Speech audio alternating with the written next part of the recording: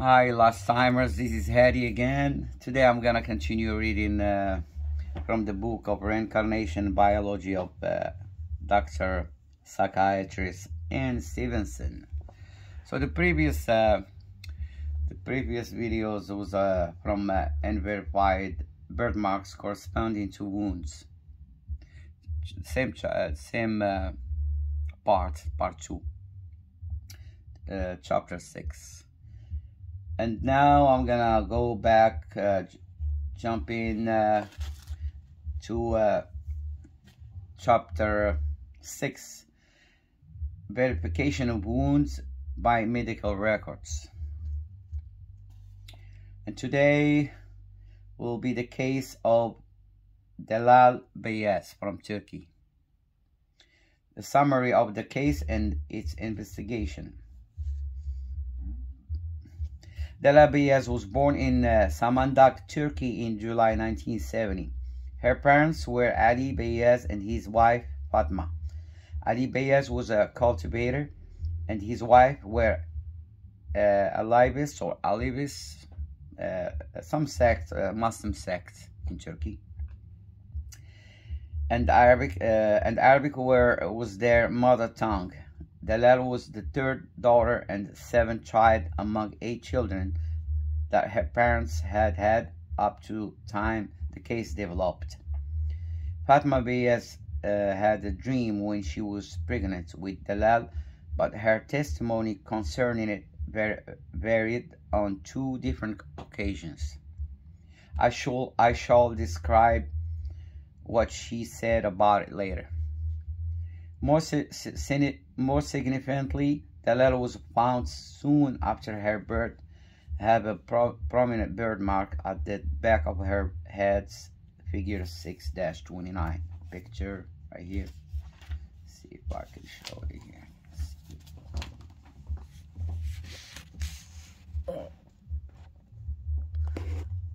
Right here.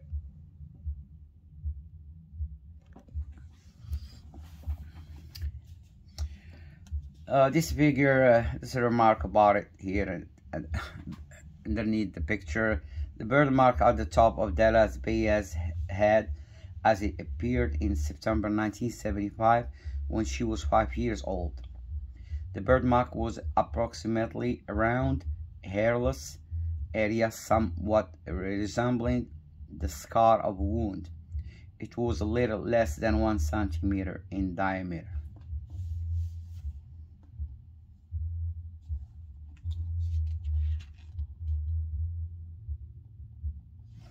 Dellal began to speak clearly when she was between the ages of 1 and 2. As soon as she could speak, she began referring to a previous life, and during the next year, she made a number of statements about it. She said that she was from Kavasli. She stated the name of the person whose life she was recalling and the names of her husband and several of her children. She described how she had been on a roof hanging a wash jacket to dry when she fell and landed on her head on a concrete floor. When Dellal was between 2 and 3 years old, she was demanding to be taken to Kavasli. Dellal's parents had no connection with Kavasli, and her mother later told me that at the time Dellal was asking to be taken there, she had no idea where it was. She added that she herself had never even been into Antakya, the large city of which Kavasli is a suburb. Accordingly, Fatma and Ali Beyaz did nothing to verify Dellal's statements. It happened, however, that one day a man, Ali Mehmet Kose, spelled like K-O-S-E, who lived in near Kavasli, came over to Samandak to visit a friend who was a neighbor of the Beyaz family.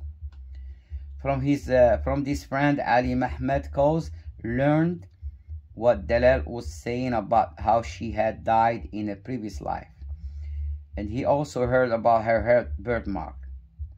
It occurred to him that dellal might be remembering the life of his aunt, Zahid Kaus. That's her name in past life. Who had fallen through a hole in a roof, landed on her head, and died of the injuries she received. Zahid had lived at Kavasli,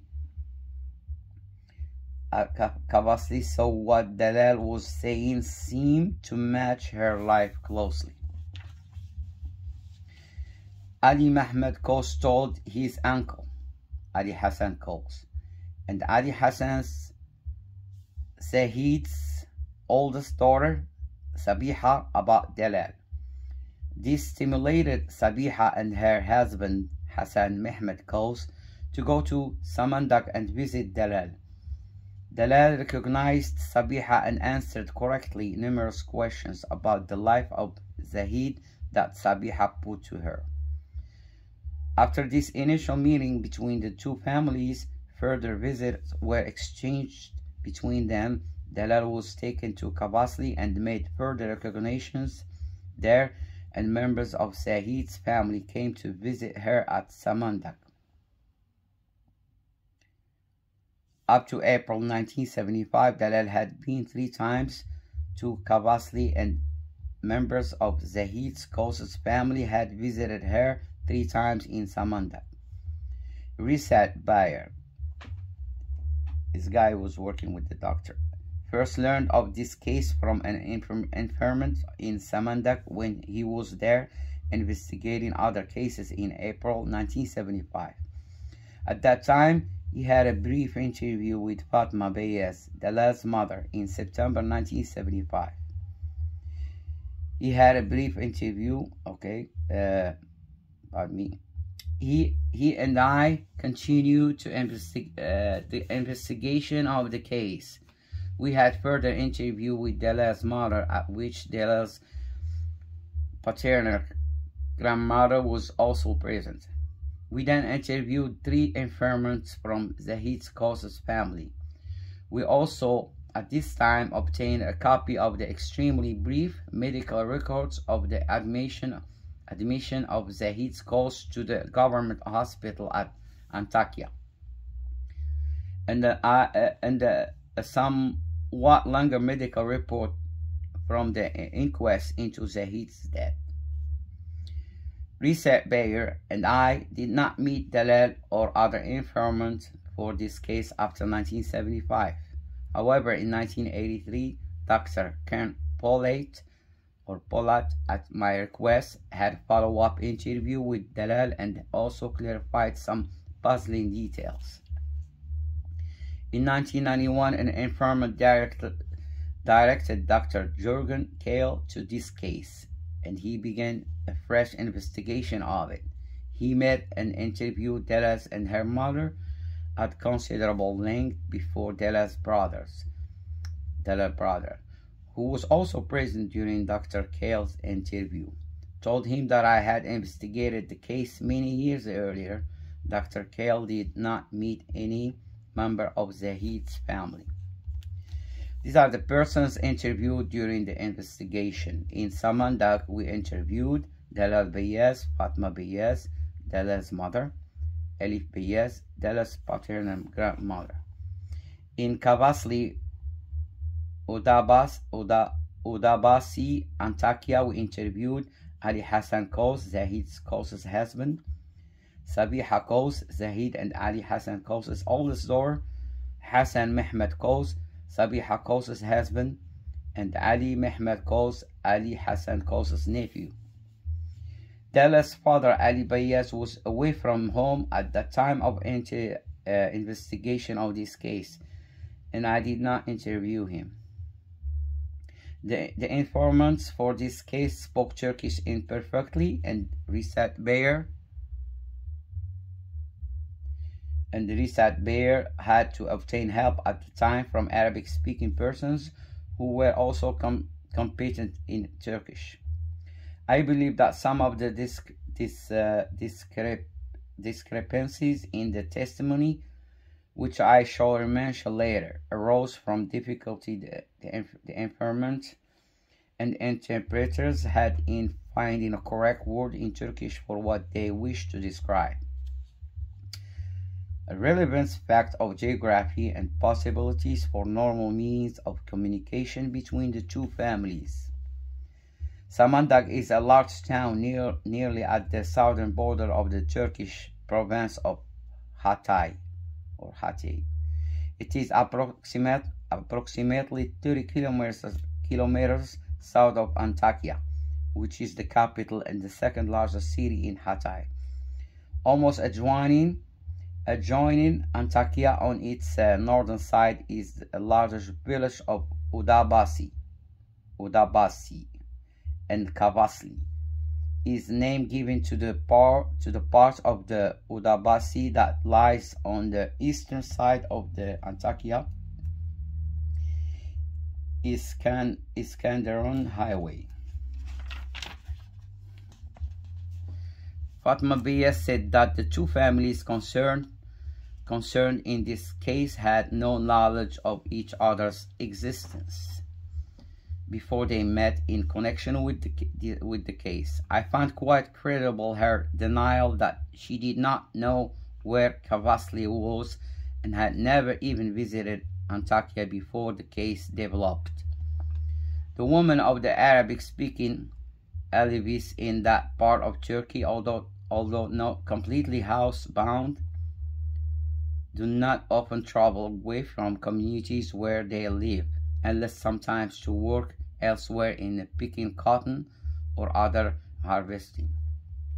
Although I did not interview Fatma's husband, Dellal's father, it is probable that he would have gone into Antakya from time to time for major shopping, since it is a much larger city than Samandag.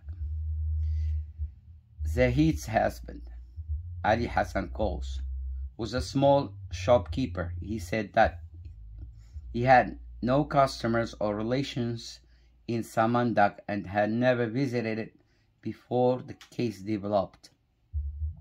His son-in-law Hassan Mehmet Kos and his nephew Ali Mehmet Kos similarly said that they had no relatives in Samandag. As we have seen, Ali Mehmet did not have a friend in Samandag who lived near the Beyaz family. But dellal was already talking about the previous life at the time he went to visit this friend. He did not even meet dellal until the time of her second visit to Kavasli. Although I inquired about knowledge of dellal's family on the part of Ali Hassan Kos and his son and nephew, I failed to ask them whether Zahid had any relatives in Samandag.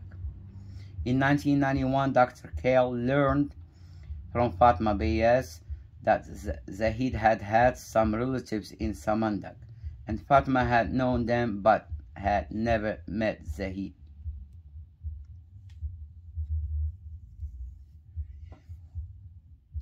Zahid might be pronounced as he had, okay?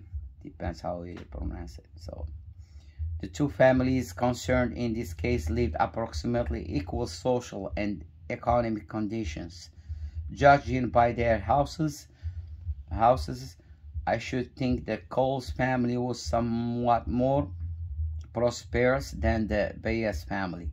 The physical distance between their communities, given the means of the transportation in that part of the Turkey, more than other factors, makes it unlikely that they had ever known each other before the case developed. The life and death of Zahid Kos. I learned almost nothing about Zahid's life before the fatal accident that ended it. She was born in 1914, the daughter of a man called Suleiman. When she grew up, she married Ali Hassan Kos and 11 children, and had 11 children, of whom 9 survived in 1975.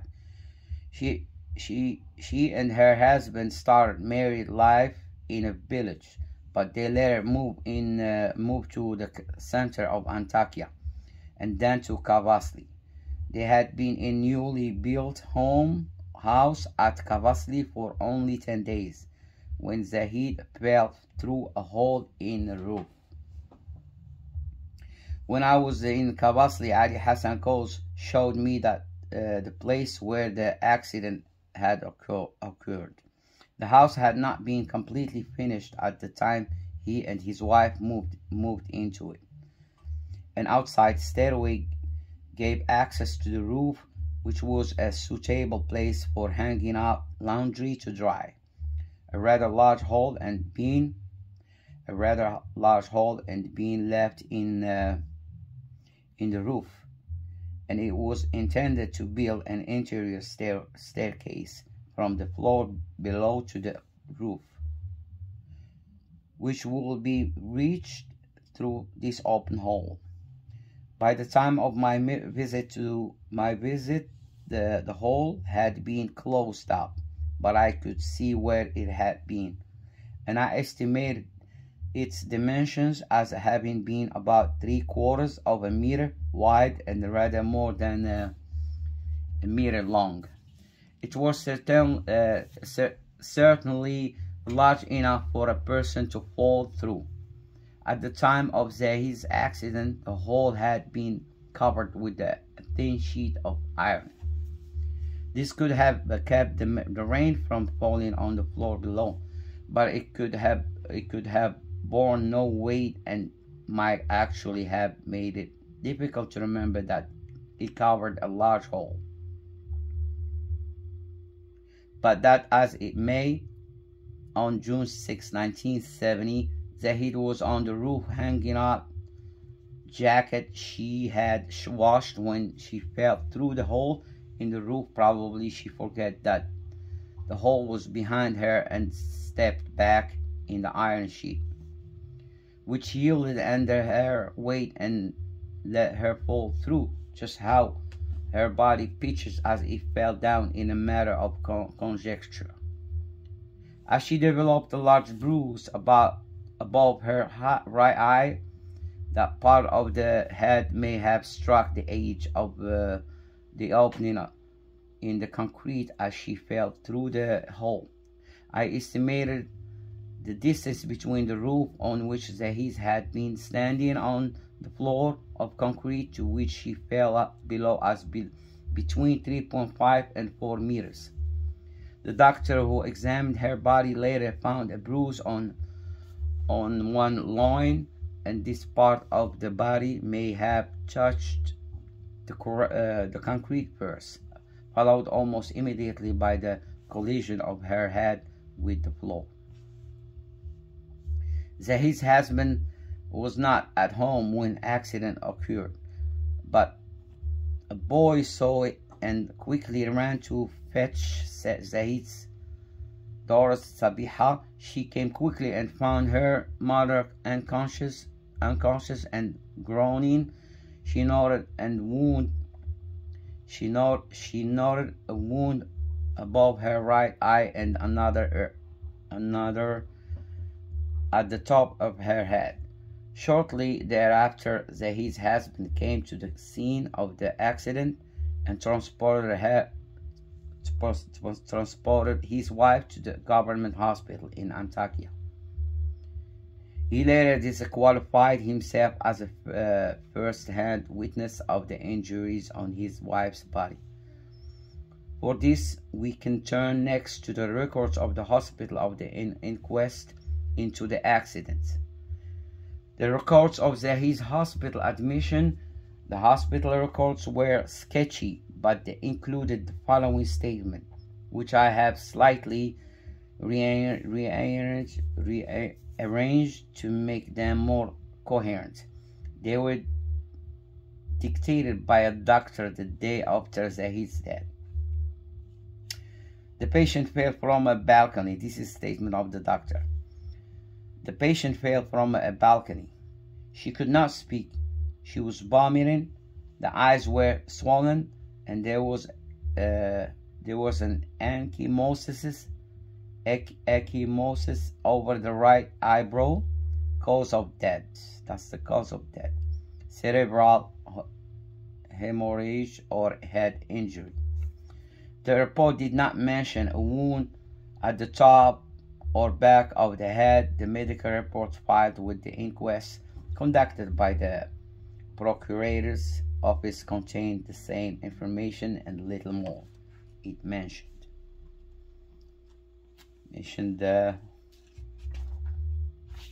about 5 of them.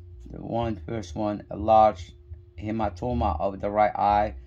Second, a skin deep wound of the left eyebrow, sewn with one suture, an ecchymotic area about the size of a fist in the right loin, abrasion of the skin of the right wrist. Cause of death, cerebral hemorrhage, subsequent to injuries and on the head.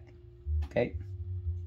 The case of the death being so obvious, the pathologist saw no need to perform a detailed autopsy. According to the hospital records, Zahid Kos died on June 7, 1970, the day after the accident and her admission to the hospital. She was about 56 years old.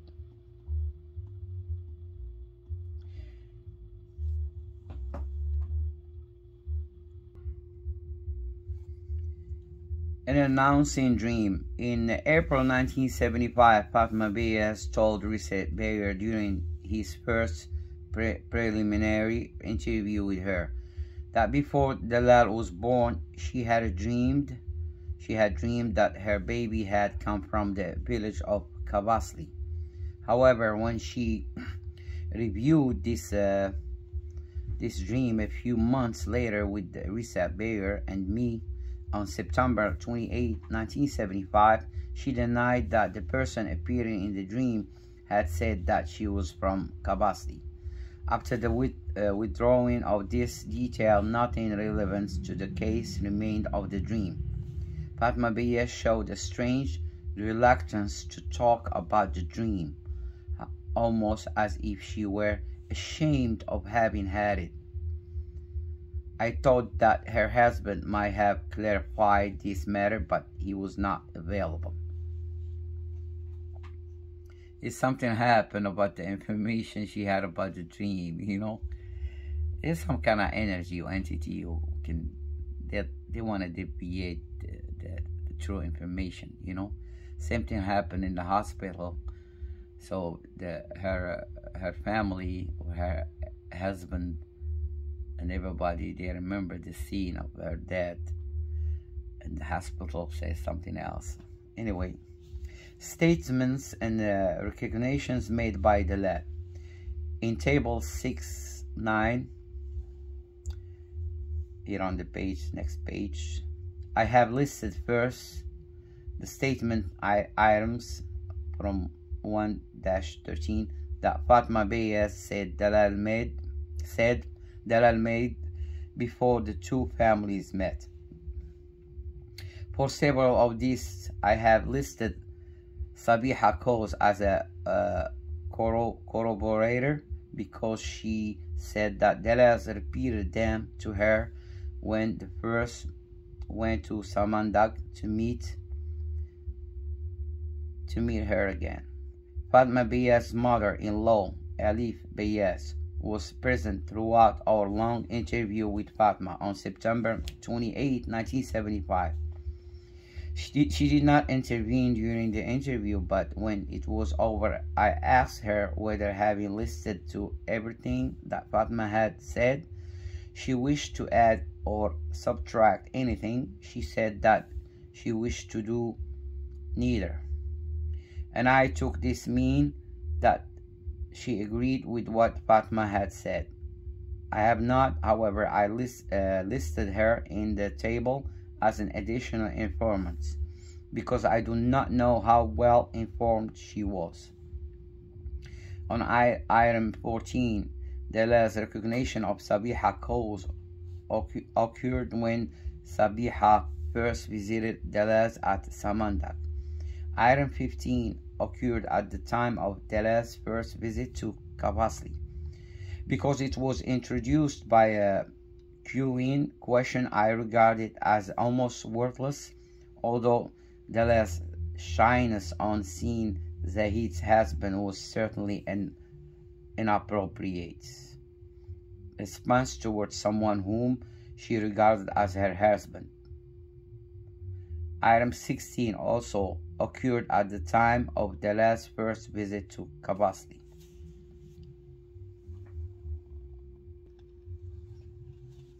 I was told of other recognitions that Dellal had made in Cavasli. As reported by Ali Hassan Coase, some of these were stimulated by questions that gave cues, like the one that invited Dellal to recognize him as Suleiman, for example, who is Mediha. About other recognitions, such as the person in photographs whom Dellal was said to have recognized, I learned insufficient details. I therefore have not included any other recognitions in the table. I learned of one person Dellal did not recognize. This was Ali Mehmed Coase, the man of Zahid's family who had first learned about Dellal's claims to be Zahid reborn. He had met Dellal at the time of her second visit to Cavasli and said that she had not recognized him. Dellal employed pertinent expressions in recognizing Ali Hassan's cause when he came to Samandak to see her. She had already met him once in Cavasli. It shows in the item 15 table 6-9. So the fact of recognizing him in Samandak was not remarkable, but her manner of doing so perhaps was when he went to see her. He brought her a dress and some jewelry. After giving her this gift, he asked her who had brought them to her. She replied, Abu Suleiman. The Arabic word for Abu means father of Suleiman. And when attached to the name of the man's oldest son, it commonly becomes the name by which the man becomes known after the birth of this son. Zahid and Ali Hassan Coase's oldest son was Suleiman, and thus her use of expression was correct, even though not specific, given her conviction that she was Zahid's Coase, Ali Hassan's Coase's wife, and Suleiman's mother. Some confusion occurred in statements about the place from which Zahid had fallen. Fatma Beyaz used the Turkish word balkoni, in telling Risat Beyer in April 1975 what Dellal had said about the way she had died in the previous life. Ali Hassan's Coase said that Dellal had said that she had fallen from a roof of the house at Cavasli when she showed fear upon being taken there at the age of about 2 years. I described her reaction at that time later. In September 1975, Dellal herself used the word roof in going over detail which Risat Beyer and me, but by then she had visited the house at Cavasli and could have learned normally that Zahid had fallen from a roof. The word balcony also got into notes made by the doctor who examined Zahid at the government hospital in Antakya. It is possible, although I have not confirmed this, that the Arabic-speaking informants of the case were unable to distinguish verbally an open roof and a balcony. In September 1975, Risat Beyer engaged Dellal in a short conversation about her memories of the previous life. She repeated some of the essential details of how Zahid had died and gave several names of members of Zahid's family This review showed that at least some of her memories were persisting up to her age at that time, about 5 years old. Dellal's behavior related to the previous life. Circumstances and manner of detail speaking about the previous life. According to Fatma Bayer, Dellal began to refer to the previous life as soon as she could speak. She said the name Nahla and seemed to be addressing someone with that name. She talked to herself and was heard to say, Nahla, go and tell Sabiha that her mother has died. Quote, end quote. As she said this, she tried to scoop a hole in the earth.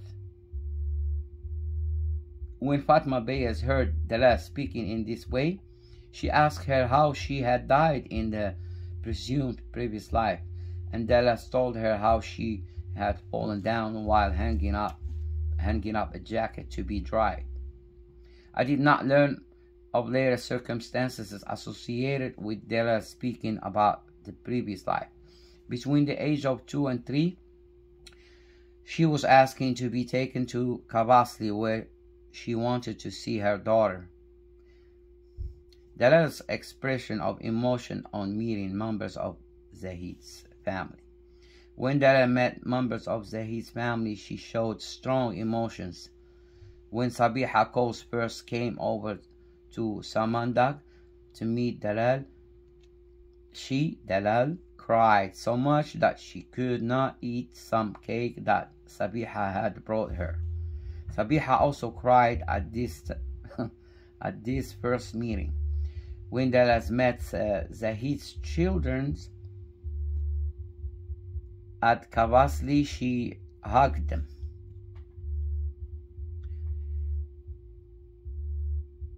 Dellal's fears. When I asked Fatma Beyaz whether Dellal had any unusual fears, she at first replied in the negative. In response, then to leading questions about fear of heights. She said that Dellal did not show fear when she went up on the roof. The roofs of many houses in that part of Turkey are flat and have no guard rail at their edges. When Dellal was first taken to Kavasli, she had told her parents that she wished to go to the house of Zahid's daughter Sabiha, and she went there first. Afterward, she was brought to Zahid's house, where Ali Hassan Kous was still living. Here she was reluctant to go into the house and cried.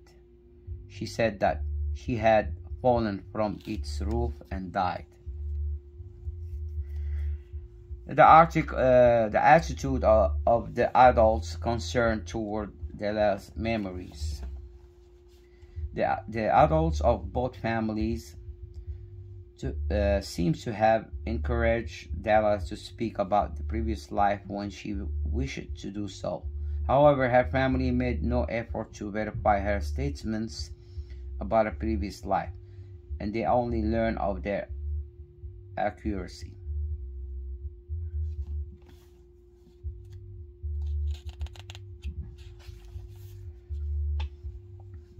Through the chance visit of a member of the Kousi family of Kavasli to their neighbors, later the case received no publicity, and Recep Bayer would never have heard about it if he had not been in Samandag for the investigation of the other cases.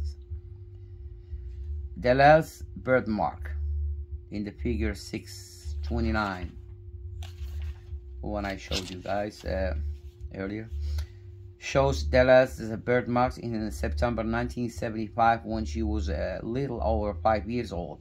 The birthmark was a round hairless area almost in the center of the top of her head. It was a little less than 1 centimeter in diameter. In appearance, it resembled the scar of a healed wound. It was red when Dellal was born, but was not bleeding or oozing. No one else in the family had a similar birthmark. In infancy and early childhood, Dellal sometimes acted as if she felt discomfort or pain at the sight of the birthmark. Her mother noted that when she was placed on her back so that the birthmark would be against the bed, she turned herself on her side. She would sometimes complain of pain in her head and in her throat. At the time of our interview, September 1975, when Dellal was asked how she had died, she pointed towards her throat. This may, however, have been a poorly aimed indication of her head. Her general health was then good. Comments. Although Sabiha Kos said that she had not noticed a wound on the top of her mother's head, the medical record that I examined did not mention a wound there. It seems almost certain that the doctor examining the injuries that he would have looked at the head with a view to learning how she had become unconscious. Both medical reports attributed her death to head injuries. However, the injury to the brain was the important lesion from the perspective of the doctors, and they might have felt no need to record an abrasion on the scalp. Comments on the evidence of paranormal processes in the case. None of the persons concerned in this case seems to have had any reason either to suppress it or to exaggerate it. It involved murder or scandal, and there were no gulfs of wealth or castle of the kind that sometimes separate the concerned families in the cases of India.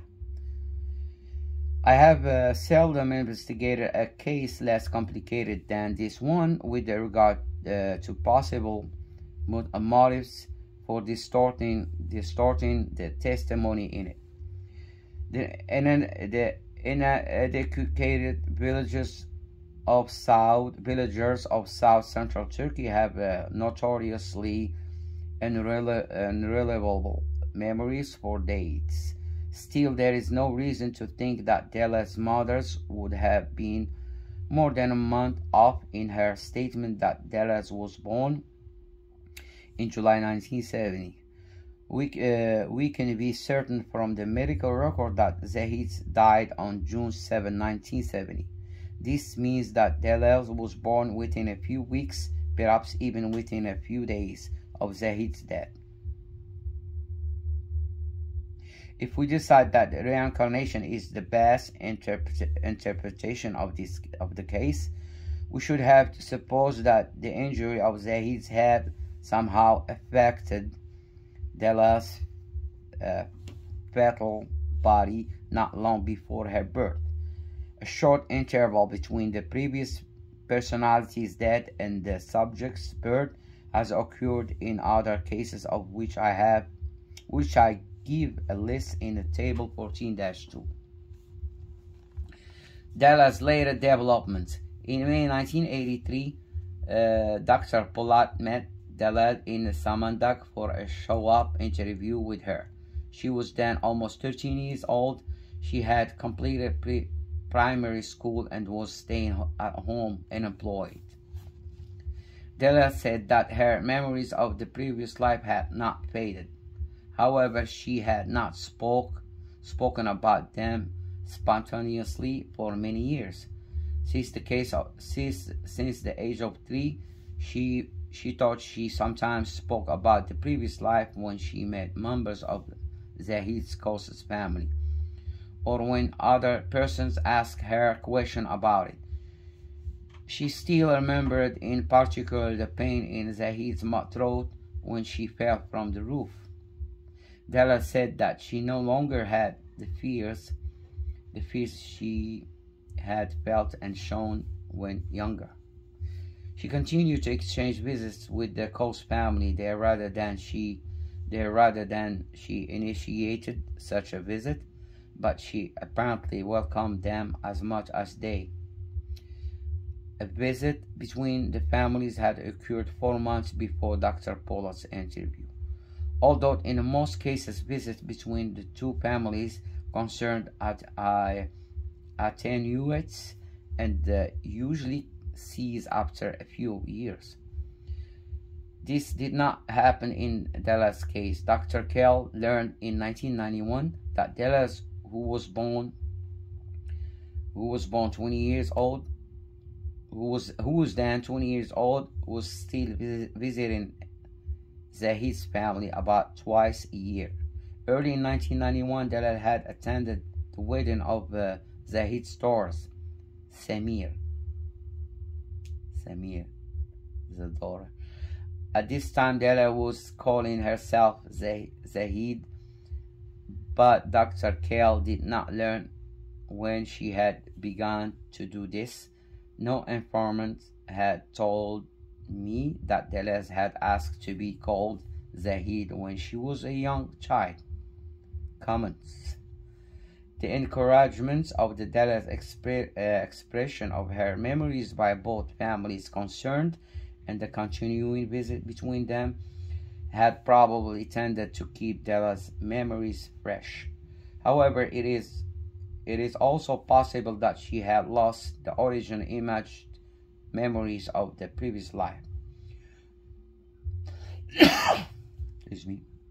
Or some of them, and replaced this with the memories both of what others had said she had early said and of normally acquired information. It is exceedingly difficult to distinguish the different sources of apparent memories in a child of Dellal's age. At the time Dr. Pollard met her, Stevenson, 1974. And here's finished the case of Dellal. I will go later, another day for another case. I'm not gonna read all the book. I'm just gonna choose a few cases. It's a long book. Thank you for whoever listening now. And I'm gonna do translation Arabic later today. Thank you for listening and have a good one. Bye bye.